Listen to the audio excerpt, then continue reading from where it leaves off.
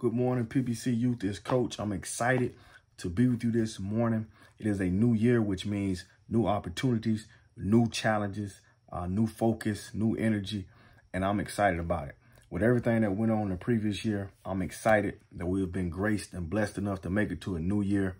This year, we want you within our youth department. We want to use the thing. We want you to reimagine. I know last year we had a lot of hopes.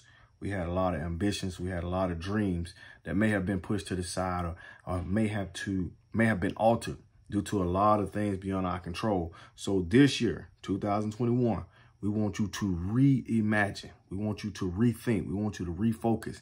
Your dreams are still attainable. Your life is not over. We have a new year, new opportunities, and we're excited about it. This year, the beginning of this year, we're going to be studying and looking at the book of Proverbs. The book of Proverbs is a very good book for you to study as we go into the new year because it's full of wisdom. It's full of good insight. It was written by Solomon. Solomon was a king. He was the son of David. He was known as being a wealthy, smart man full of wisdom. So we're going to be looking at Proverbs. We're starting off in the first chapter and verses 1 through 7. Basically, this gives us an introduction. Proverbs 1 through 7 gives us an introduction to what Proverbs is all about. It's a bunch of insights that gives us keys and gives us clues to making good, sound decisions. And we want to make good, sound decisions as we go through this year. We want to be consistent. It speaks of discipline. It speaks of discernment, being able to understand things and then apply them. We know that wisdom is key. If we're going to move in the right direction in 2021, we have to use wisdom. Wisdom is being able to take knowledge and then apply it in our situations at the right time with the right motive. So we want to make sure we're using wisdom. Proverbs 1:5 asks or suggests, encourages that we add to our learning.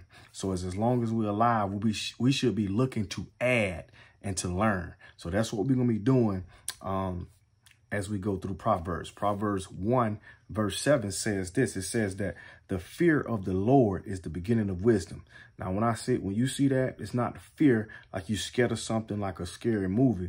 No, it's talking about more of a reverence or a respect. So the first key to getting wisdom and to having sound decision making and being prudent and having an understanding about what you should do and when you should do it and how you should do it is you have to have a respect and a reverence for God. That's what the scripture says in Proverbs 1 and 7. It says that the beginning of wisdom, the foundation, the first key to wisdom is a respect, a reverence, a fear for God. You have to understand that God is supreme. So if I'm going to make smart decisions, my basis should become on what would God do? What would God say about this? Okay. It also says that a fool despises discretion. So a fool does not want to hear it. We do not want to be known as a fool. Another word I think of when I hear a fool is a clown, somebody that no one takes serious. So when we go through 2021, we're going to look at Proverbs. We're going to study what it is to have good decision making. We're going to study what it means to be disciplined. We're going to study what it means to be prudent. It gives you some wonderful insights, and I'm excited about it as we go into this new year. I'm excited. Hope you're excited because we do not want to be a fool. A fool is this. A fool is someone who focuses on now and doesn't think about later. A fool outspeaks everyone because they don't want to listen. A fool also overrides their inner voice, the Holy Spirit, their conscience, when they know that something is wrong and they do it anyways. And lastly, a fool lacks self-control. So you have to make up in your mind that no matter what, I'm not going to be a fool this year. I'm going to get me some wisdom. And we're going to do that as we study Proverbs this year. I want you to look at Proverbs 1, verses 1 through 7, the first chapter, verses 1 through 7. Look at them. There's different versions of the Bible.